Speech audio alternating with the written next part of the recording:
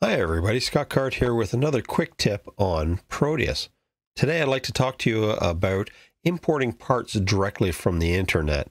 Now this is a great way for us to get parts in very quickly and efficiently, but note that you won't be able to simulate any of these without actually going in and setting up the simulation models. But that said, very quick and easy, and it ensures that you actually have the right footprint.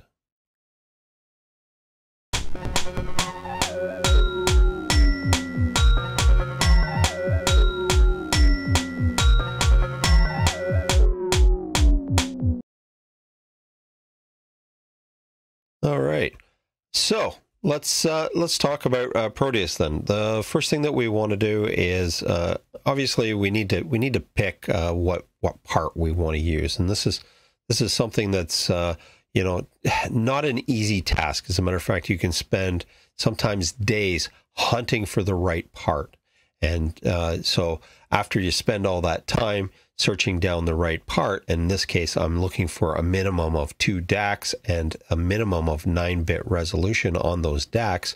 So this seemed like a good choice. And then the next thing, of course, I want to see that my software can actually handle it, and that's good. That all worked out. And then finally, I want to actually go and make sure that there's a stock available for the chip that I want. And so this is actually a really good web page.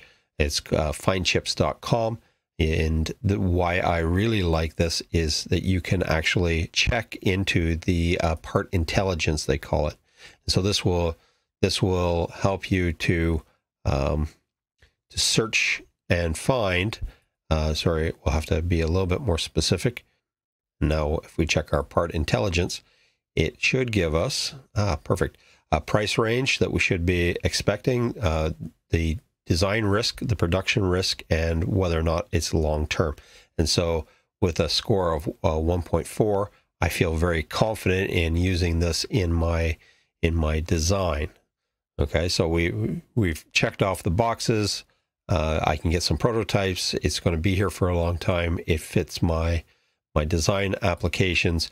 And so now let's go into Proteus, because this is going to be the perfect chip, and we'll put in pick 16F1776, and it doesn't have any parts. It's not available. But as long as we have this unchecked, it's going to be a problem for me right now.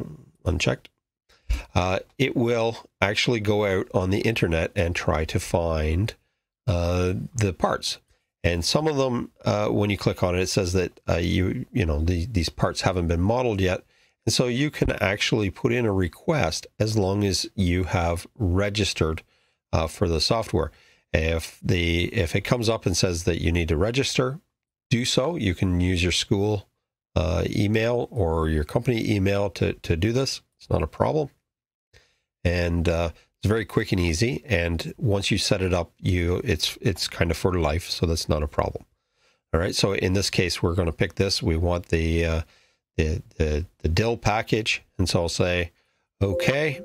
It asks me if I'd like to import it, and that's fine.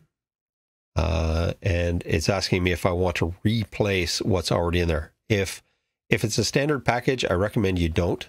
And so I'm going to say no here anyway. And now I have that chip available to drop in.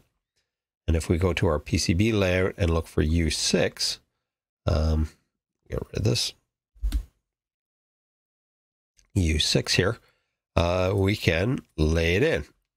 And that's okay. I really don't like this footprint though. And so what I want to do is I want to go in and change this part. And so I'm going to just simply double click on it, and I'll go to the little binoculars in here. And in this case, I want an SP DIL 28. Perfect. Narrow pitch 28. I'll say okay. And there should be nothing else that I need to do when I go back here. And there's my beautiful package that I like. The reason I like this better is I don't have to look just for the square pin to find pin 1. you do have a nice little bit of silk screening. One other thing to point out, this was something I discovered the other day quite by accident. The hotkey to get to your pick library is just simply P, and it shouldn't matter where you are in your ribbon. You can always just go and pick a part, and so this is a great time saver. If this was helpful, please give it a thumbs up. If not, thumbs down is fine. I understand constructive criticism. Your comments down in the bottom are most appreciated. And if you would like to subscribe, then you will not only help support my channel, but you will be made aware when I post more videos. All right. Thanks, and have yourself a great day. Bye now.